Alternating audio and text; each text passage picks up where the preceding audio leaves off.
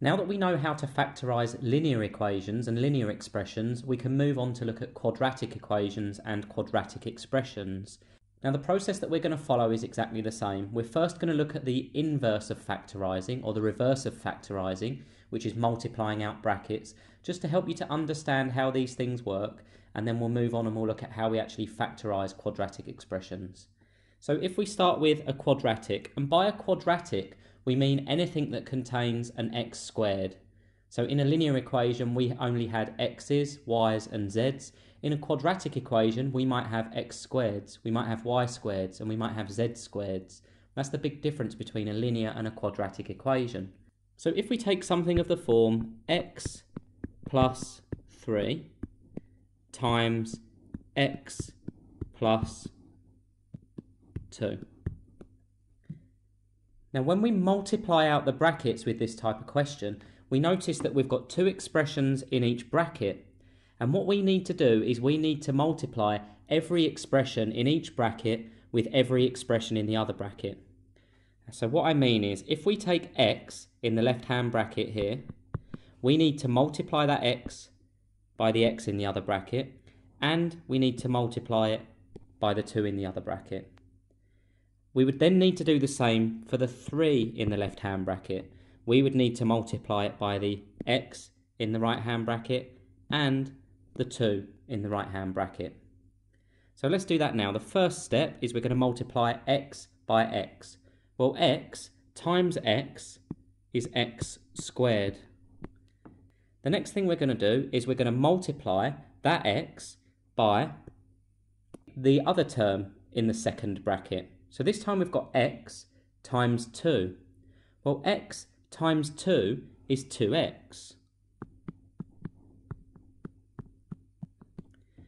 So we've multiplied both terms in the second set of brackets by the x in the first bracket.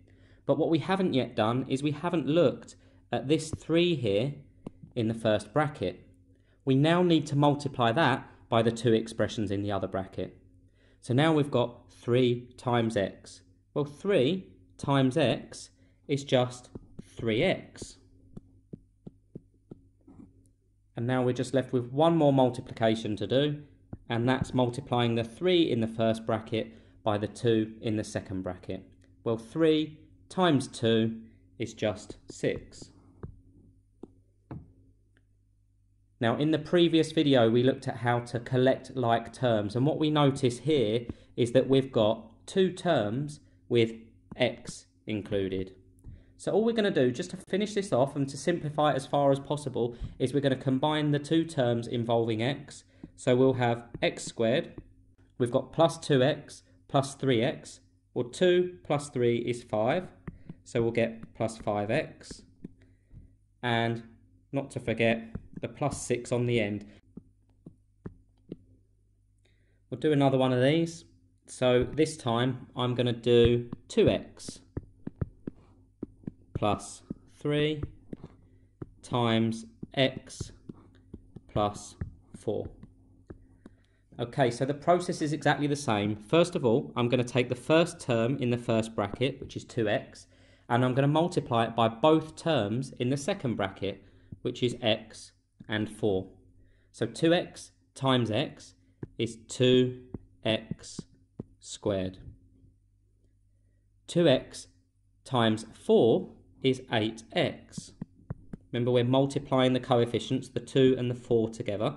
So 2 times 4 is 8x. Now I've multiplied both of the terms in the second bracket by the first term in the first bracket. I'm now going to move on to the second term in the first bracket and multiply it by the x, and then multiply it by the 4 in the second bracket. So 3 times x is just 3x, and 3 times 4 is just 12. Now we're going to finish this in exactly the same way as we did the last example. We're going to collect like terms, because we see here we've got two terms involving x. So, terms involving x squared are unaffected. 8x plus 3x is 11x. And terms that don't involve x are unaffected. when we've multiplied out the brackets, we're left with 2x squared plus 11x plus 12. We can also do this when we have expressions of the form x plus 3, x minus 4. And the process is exactly the same. We're going to take the x in the first bracket and multiply it by the terms in the second bracket. So x times x is x squared. X times minus 4 is minus 4x. And then we move on to the second term in the first bracket and we multiply it by the x and the minus 4. Well, 3 times x is plus 3x. And plus 3 times minus 4, a plus times a minus is a minus, gives us minus 12. But we're not quite finished because we need to collect like terms. X squared minus 4x plus 3x, or minus 4 plus 3 leaves us minus 1, or minus x. Minus x and minus 1x are the same thing, and minus 12. Okay, so we're just going to do one more of these, and this time we're going to do one of the form 3x minus 2 times 2x minus 1. Okay, so everything is exactly the same. The process is exactly the same. We're going to take the 3x and we're going to multiply it by the two terms in the second bracket. Well, 3x times 2x. Now, when we multiply a 3x and 2x, the coefficients at the front of the numbers get multiplied. So 3x times 2x is 6x squared. Next, we're going to multiply the 3x and the minus 1 together. Well, 3x times minus 1 is minus 3x.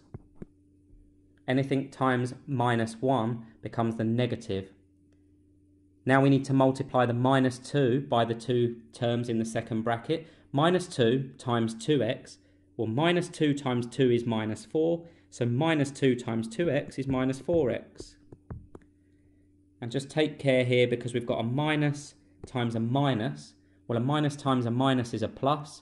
Minus 2 times minus 1 is plus 2. The last step is to collect like terms. So 6x squared. We've got two terms involving x. We've got minus 3x and we've got minus 4x. Well, minus 3x minus another 4x is minus 7x. And we've got plus 2.